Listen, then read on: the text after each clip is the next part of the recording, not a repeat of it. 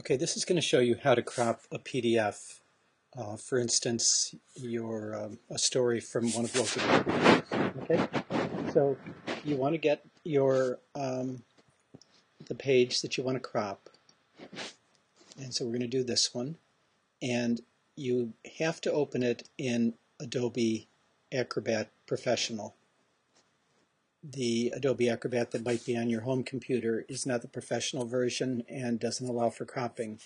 Mac Preview does allow for some cropping, but I think you'll find the best results by using this program, which is in the Communications Center on all the computers. Okay, so let's open this page. Here it is, and we want to crop the editorial. Okay, so the first thing we want to do is to do a save as and save the page to the desktop or to a folder that you want to put it in, because you don't want to be cropping the original, which will screw it up for everybody else.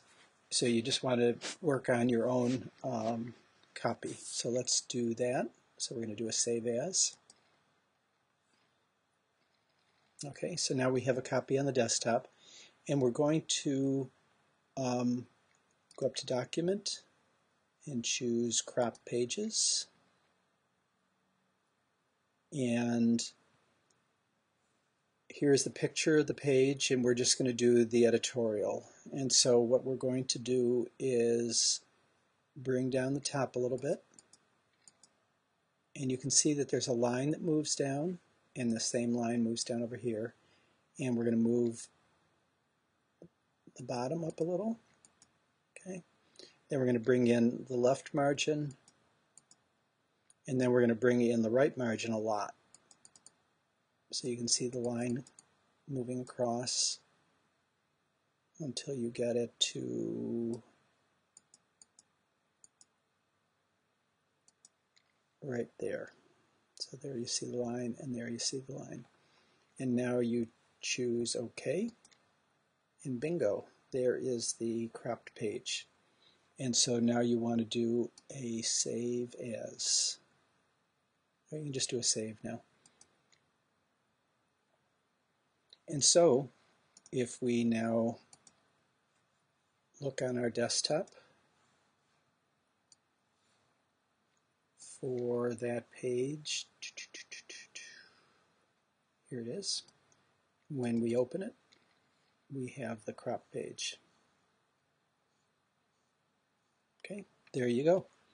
And then when you go to print, either to the phaser or to the printer in the newsroom, be sure that the page will fit on the sheet of paper that you're printing to. So this is going to require a tabloid size page, and there are check boxes in the print menu that allow you to center this on the tabloid size page. You can also reduce it if you want to print it to an 8.5 by 11. So then, obviously then the type is going to be smaller if it's reduced than 8.5 by 11, but that might be good if you're going to be putting this in your portfolio. Okay, so now we can close that, and that's all you really need to know.